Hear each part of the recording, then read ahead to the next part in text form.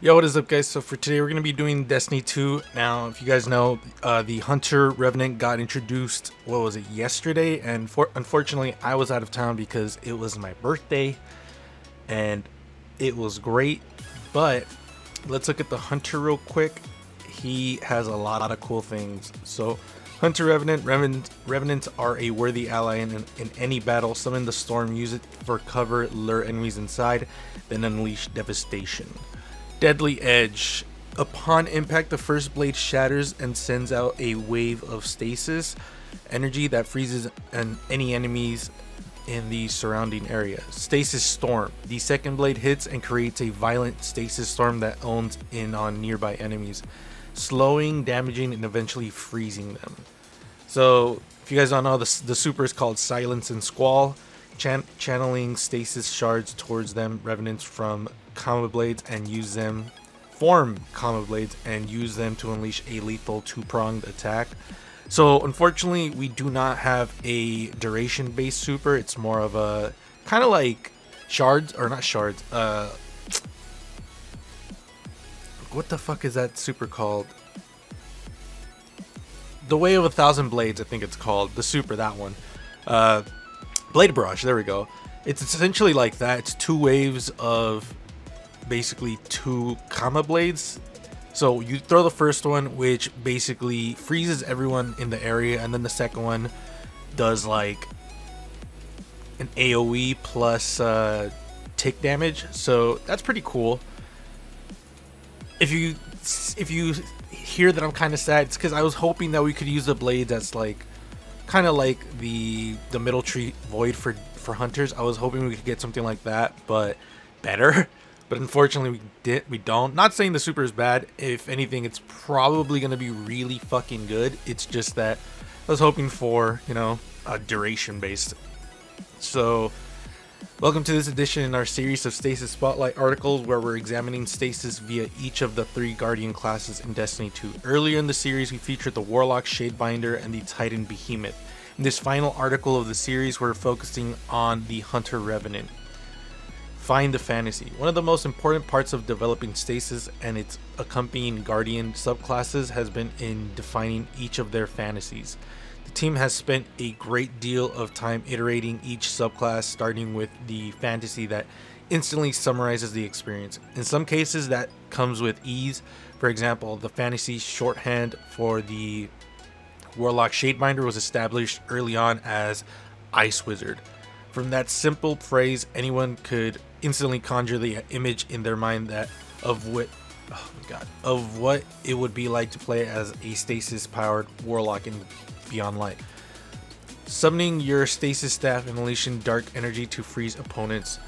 Other times the fantasy evolves around the course of many discussions, iterations, and playtests. That was the case with the Hunter Revenant subclass, which went through iterations before we aligned on the ninja archetype.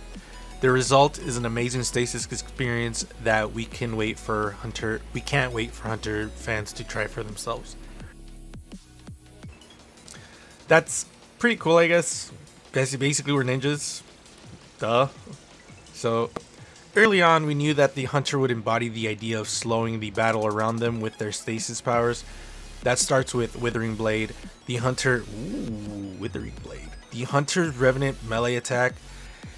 The players throw the deadly stasis shuriken into the fight. It ricochets off surfaces and enemies, slowing and damaging them along the way. Land 2 shurikens on the same target and that enemy will be instantly frozen.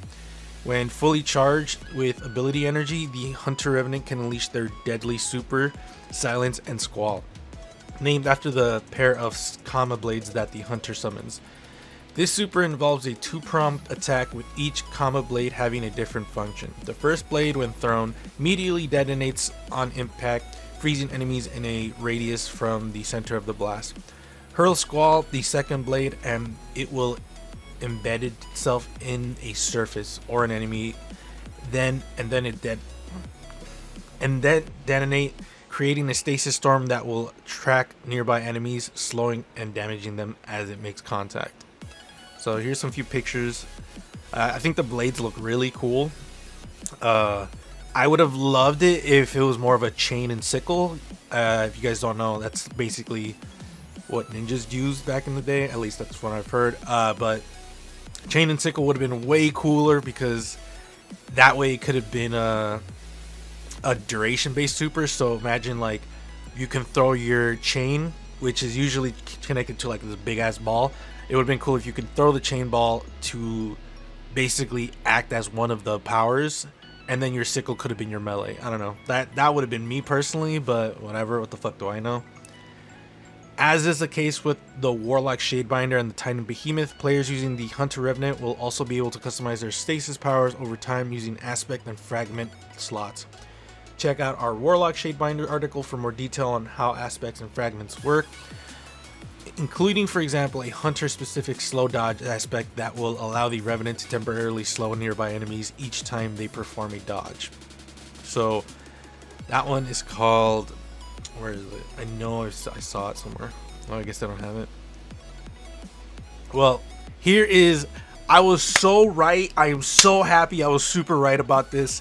So if you guys don't know, the like dive that hunters do with their blade is actually part of an aspect, so you can customize that. If you want the dive, you can get it. If not, then you don't need it. I'm really happy that we're essentially getting like really customization options to the point where we can customize our like side abilities. It's really cool. So if you guys don't know, shatter dive, activate while midair to quickly descend and shatter nearby targets on impact. This is really cool. I'm really excited to like actually go out to the world and find aspects and fragments. So that's fucking awesome.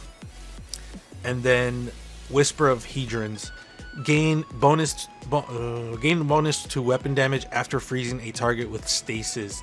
Negative 10 on strength, but on hunters, strength is not the most important thing, to be quite honest, especially since with Gambler's Dodge we can just get our melee back. So that's actually a really good one in my opinion. And we see a bunch more other fragments as well. I am thoroughly excited for this. So that's pretty much it for the hunter. I'm liking the hunter stuff a lot. I think most of it is really cool. Again, I'm kind of bummed out that our super is not duration based. It's just another like quick super, and I much prefer supers that are like duration based, but I think this one's dope enough for me to like really not care about it. But if they were going for ninja, I would have, dude, you should have done chain and sickle. There's so many like shinobi weapons that the commas, I was like, okay, I see it, like, okay. So that's just my opinion about that. So before I end the video, they actually do show us the grenades, so the different grenades, and obviously we've seen a bit of it here and there, but I'm gonna read you some of them.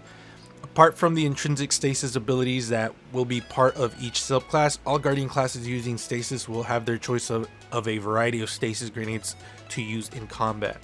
So Glacier Grenade, upon contact with the ground, a wall of stasis crystals instantly bursts from the earth and nearby enemies are frozen inside stasis crystals. These grenades have multiple uses, from encasing enemies to creating cover. When destroyed, the crystals will create AoE burst damage to nearby enemies. So this is actually really cool. So it is actually an offensive type of weapon as well, if you directly land it on the enemies or if you destroy the crystals as well. So that's really cool. I was hoping that they would have some damage anything, because I was really not looking forward to having these grenades just be like, oh, it's just a wall, there you go. So thankfully they do have some damage aspect. Cold Snap Grenade. Upon impact with the ground or an enemy, this grenade unleashes a wave of stasis energy that races along the ground in the direction of the closest nearby enemy, freezing them and then searching out the next nearby foe. You can freeze up to 3 enemies with a single Cold Snap Grenade. That's cool. It kind of sounds like the Hunter's arc grenade, where you throw it on the ground and like other grenades come out and search for enemies. It sounds like that, but like better, hopefully, because I don't like that grenade. So hopefully Cold Snap is good. I haven't seen it. Actually, it might have been the Warlock grenade that they did, I think it's a warlock. I'll have the video up right now anyways. So Duskfield grenades create powerful stasis fields that suck enemies into them when forming. Once an enemy is caught inside, they will be slowed, and if unable to make it out in time, frozen in place. Huh. So if you don't get out of the Duskfield grenade in time, you're frozen. My only question is, if they hit you point blank right in the middle of the grenade, is there like no way to escape it? Because if there is a way to escape it, then the grenade really isn't that much of a issue, unless you use it like strategically to, like, let's say an enemy, I'm talking PvP of course, but let's say you're shooting an enemy and you're about to kill them, but you know they're gonna run for some reason. Throw their grenade, slow them down enough, you can kill them. I can see this grenade being useful, I guess. That's definitely not how that worked in the videos that I've seen. It just kind of looked like it almost instantly froze them. Not instantly, but like they throw the grenade. They had like not even three, like 1.5 seconds to react to it, and then they froze. But whatever. I haven't seen the videos in a while, so while I'm editing, I'll see, and then I'll have like, I don't know, some text to say whether or not it's the same or not. All three of these grenade abilities show the potential of stasis to change the way you fight in Beyond Light. Slowing and freezing enemies have obvious advantages, and we put a lot of effort into thinking about how stasis affects combat in both PvE and PvP situations, including things like how often you can freeze a foe and how long those freezing durations last. The ability to create new geometry with stasis is also a new exciting addition. With a well-timed glacier grenade, you can now create stasis crystal formations that can perform double duty as platforms. Players are going to use this new power, be it in the form of a grenade or a super, to gain easier access to tough to reach areas, create new lines of sight, and even do things that we can never predict. Wielding stasis is going to be an unprecedented change to Destiny 2. This is a new take on elemental power, where the path to victory is found through controlling the enemy and the pace of the fight, instead of through brute force and damage. With aspects and fragments, we're also giving players a new level of control over how they customize their stasis experience. For more on stasis, check out our stasis hub page here. So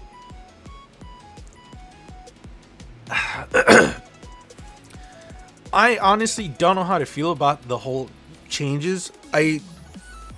From what it seems to me, each class is not getting their own specific grenade. We're all getting a homogenized set of grenades, which is cool on one hand, but just, I don't know. That aside, it's great that stasis is being so customizable to the point where we can change our abilities, and I'm really liking that aspect of it. The grenade thing will bother me for a little bit, but what the fuck ever. Like, with so much customizing in the game, I doubt that the grenade's gonna bug me that much, to be quite honest. I think I'm just nitpicking at that point. But overall, I think this is pretty cool. Obviously, I've been showing off the Hunter Revenant trailer that got introduced yesterday. It's not much different than any of the other things that we've seen, but I just wanted to point that out. Let me know what you guys think in the comments below of the Titan Behemoth, the Warlock Shadebinder, and the Hunter Revenant. What do you guys think? Let me know in the comments below. If you guys want to follow me on my social media outlets, links are in the description below. Thank you everyone for the constant support, and I will see you guys later.